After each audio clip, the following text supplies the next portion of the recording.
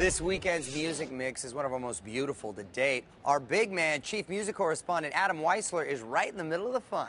Yeah, hey Mario, I'm here with the one and only Selena Gomez. And this is the extra music mix. I love you like a love song, baby. Beautiful, talented, and the real kicker, Selena Gomez is not all about Selena Gomez.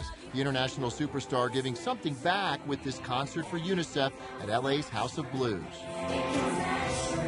It's just nice to be able to do something that's fun for the organization, have my fans come out, be more intimate, have them ask me questions, talk about UNICEF. And now the singer and actress is taking her show on the road, jetting to South America. You're going all over the place. Yeah, I'm so nervous because I do not like flying. I'll have all new wardrobe. My dancers will have all new wardrobe. It's a different set. But after all this work, her dream for the new year? Lighten up. Selena Gomez, 2012. Lighter. I'm in my head all the time. I'm overthinking. I have anxiety, so I just want to be lighter. YouTube doesn't lie. Bewitching Kat Graham is its latest sensation thanks to single Sassy. I think we're over like 3 or 4 million or something. And now the singer and Vampire Diaries star is coming to DVD with her new dance flick, Money 2.